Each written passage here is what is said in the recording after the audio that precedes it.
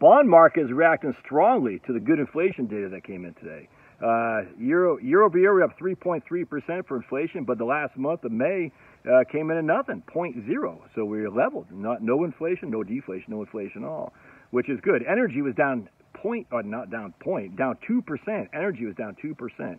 Yet year over year, electricity is still at 5.9. But solar panels are going to save us, Josh. And interestingly enough, the bond market is going up. Why is that? Yields are coming down. When the interest rates look like they're not going to be raised anymore, what happens to bonds? They go up because they don't have to worry about taking on the chin. So for me, my long bonds, if this continues, I'll be making bank. But I thought that a year ago. I haven't been anything. I've been getting killed. But I'm still clocking in that 4 to 4.5% government return on my long government bonds. So at some point it'll pay off, I think. I don't know when, where, or how, but I'm hanging in there. My bonds today are showing some sign of livelihood. Thank you.